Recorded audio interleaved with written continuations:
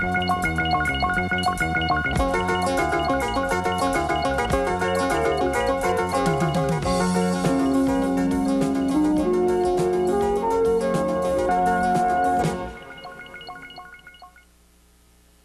I had my choice, I would make an effort to get more students involved in a group situation. I rarely tutor individually for economics. I think it's a lot more important that they're in a group.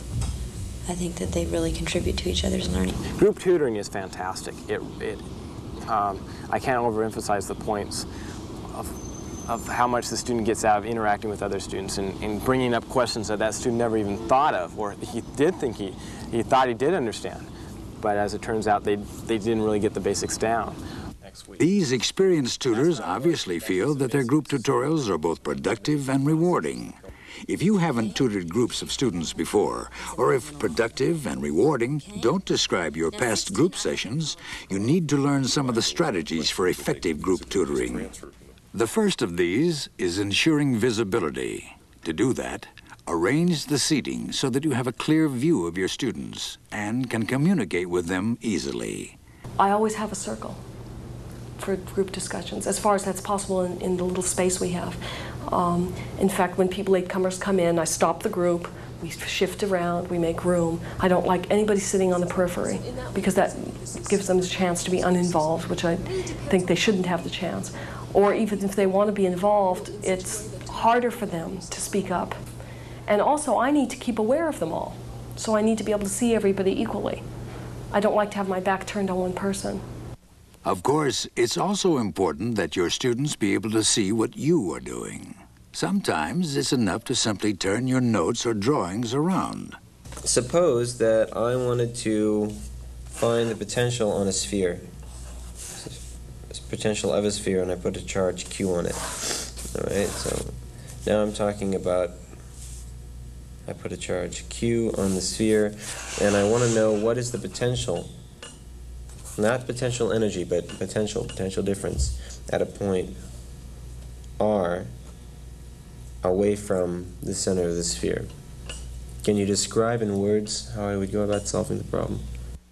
If you don't feel satisfied with the initial arrangement of the group, try other possibilities.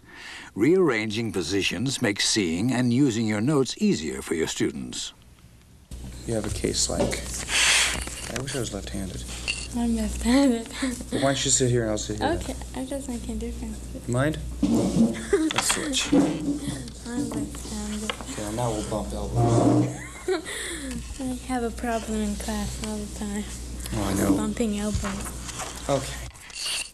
We have another case when we have something like this, e to the x. When you have your students arranged for easy communication, the next step is to make that communication happen. Although students are often willing to let the tutor do all the talking, they'll learn more if everyone in the session participates. Many experienced tutors encourage participation by students of all skill levels by asking them to explain ideas to each other. Okay, your question. Amplitude. Okay, let's look at this chart here. Yeah, I had that chalk down too. Leonard, why don't you explain to Deborah how you read this chart? Well, we're going to look at the whole thing. This is metazoa, which means multicellular animals. And the closeness between the two, like we'll look at the chimpanzee and the gorilla, and the line is this short and this long. And then we might look at the gorilla and orangutan, and because the line to chimpanzee is shorter, we might assume that the gorilla is closer related to chimpanzee than to orangutan, and a lot closer than, let's say, to prosimians, because the distance is much greater. Although you might think that Noble is doing nothing, notice how he provides his students with subtle direction and approval. Why don't you point to those things? This is prosimians, which include lemurs, lorises, and tarsiers. And they include all New World monkeys and Old World monkeys, which are right here. This baboons are Old World monkeys. Mm-hmm. Baboons are monkeys. Yeah. Tutors who encourage students to explain course material to each other often discover that they soon learn to discuss ideas on their own. We'll let Elisa describe how this happens. Both of them have always come up with ideas. So what you have here is then a group of very well-prepared people who all have ideas, all read insightfully, and by now they know each other. And they're very easy about talking with each other. You notice they talk with each other as well as with me, because like now I'm not the center as much anymore as at the beginning of the quarter. To get that going in the beginning, I always feel a little bit artificial about it, but I look at each person, you know, and I ask each person a question. If I'm asking a whole group a question, first I look at one, then I'll look at another one, then I'll look at another one. And I keep doing that as I ask questions. You know, I'll look at them like I expect an answer from you. In each session with a group, you'll probably find that some students are quiet while others want to dominate the session. You can often reassure your quiet students by providing opportunities for them to contribute without being interrupted. Watch what happens to Roxanne's normally active participation when Elisa asks her a question, but doesn't provide her with a chance to answer. Okay, and what about arguing? Is she always arguing on something of great consequence? No. What do you think some of those arguments are about? Can you remember any of them in particular? She argues about the story. I mean, she always questions the story that story that the Dormouse told. Yeah, I was thinking Why? of the Tea Party. There was one Elisa did not encourage Roxanne's participation, and as a result, Roxanne first became frustrated and then lost interest in the discussion. A crucial part of encouraging equal participation is controlling the dominant students. Sometimes these students will want to monopolize the session even when they aren't adequately prepared. Good tutors control such situations by firmly redirecting the discussion toward the students who are prepared.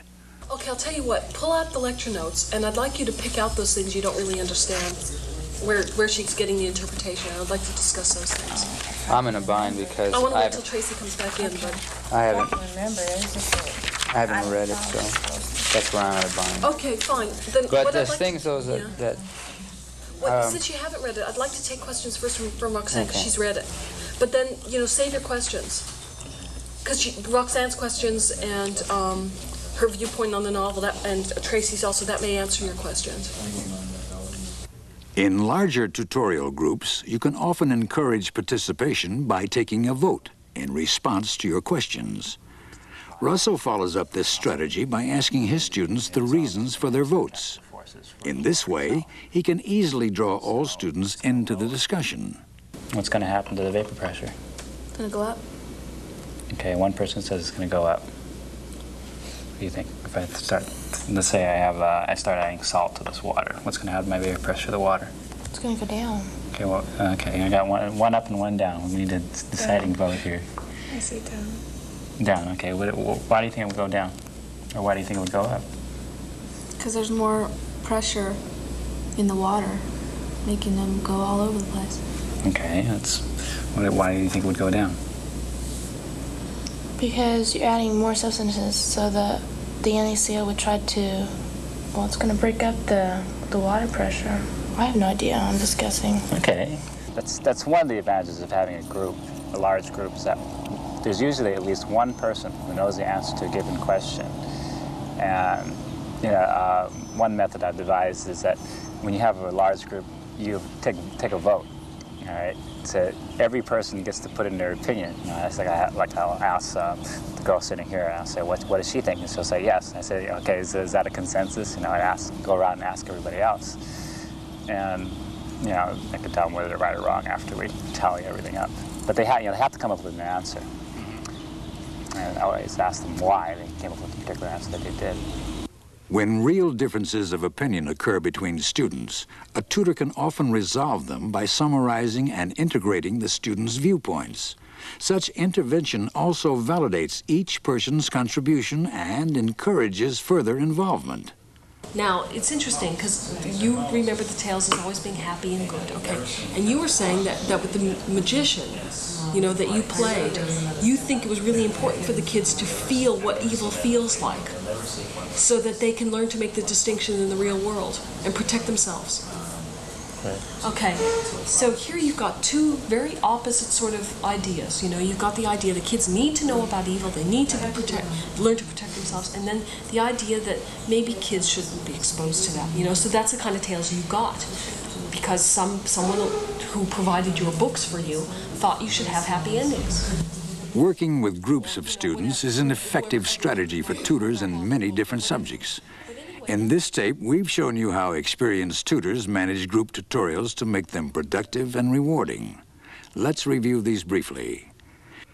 To ensure visibility for the group, arrange the seating so that you have a clear view of each student. You can also turn your notes or rearrange positions in the group so that your visual aids can be seen by all students. Encouraging group participation is not difficult if you know how. You can ask students to explain ideas to each other while you provide subtle direction. Experienced tutors also foster equal participation in their groups by both reassuring the quiet ones and controlling the dominant ones. For larger groups, taking a vote is a practical way of maintaining an atmosphere of equality and importance. And finally, summarizing ideas helps resolve differences and validates each student's contribution. Taking steps towards increasing visibility and encouraging participation can make your tutorial groups more productive for your students and more rewarding for you.